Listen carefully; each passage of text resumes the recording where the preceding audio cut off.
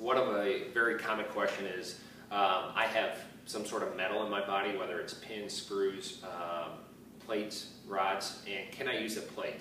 Of course you can use a plate. As long as you've been cleared for strength training and cardiovascular work, you've consulted your physician if this is a new form of exercise.